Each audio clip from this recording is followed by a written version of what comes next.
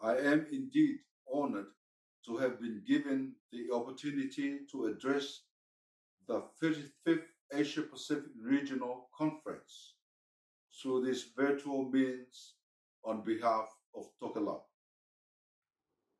I thank the government of the Republic of Bhutan for agreeing to host this regional meeting and also commend FAO for the excellent planning that has been accorded this inaugural virtual APRC conference. I would also use the opportunity to thank the FAO for the technical support it has been able to offer TOKELAU since the 32nd session of APRC in Ulaanbaatar, Mongolia in 2014. It has indeed enabled household vegetable gardens and quality small-scale traditional domesticated livestock farming from TCP project in agriculture and food security.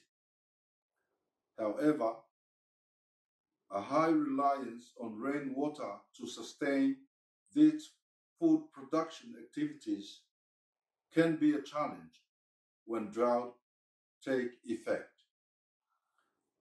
Honorable Chair, TOKELAU has its unique challenges. Not only is it a small island developing state, but it is also an atoll nation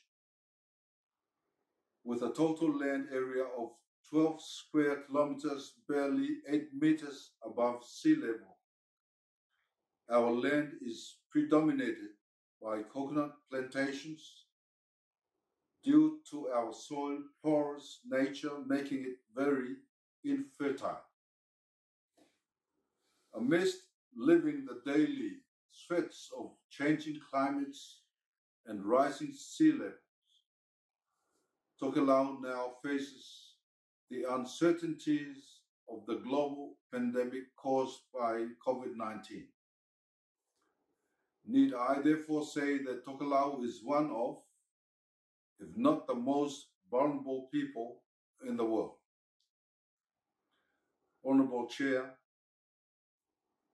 it has been well said by the incoming Director General of FAO, Mr. Q Dong-yu, that there is no security without food security, and that WHO are already warning that COVID-19 could be with us forever.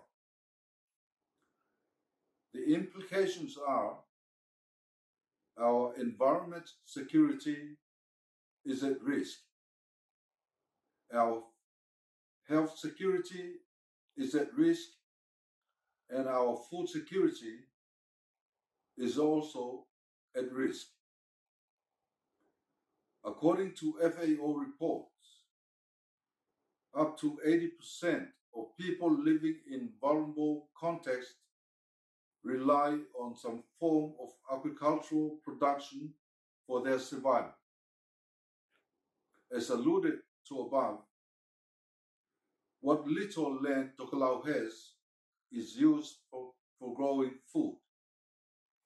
However, our biggest land is the sea.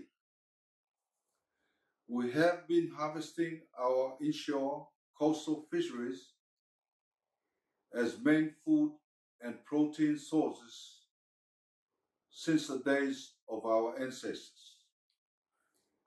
In this space, I wish to again acknowledge FAO for its kind technical assistance through its Safety at Sea project that provided increased awareness to the dangers at sea and on our traditional fishing grounds.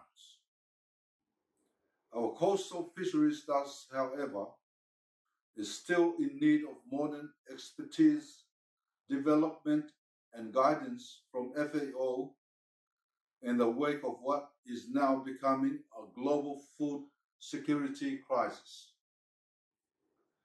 Honorable Chair, I am with the understanding that the incoming FAO Director General, Q Dong-yu, does not only bring new ideas to his new role,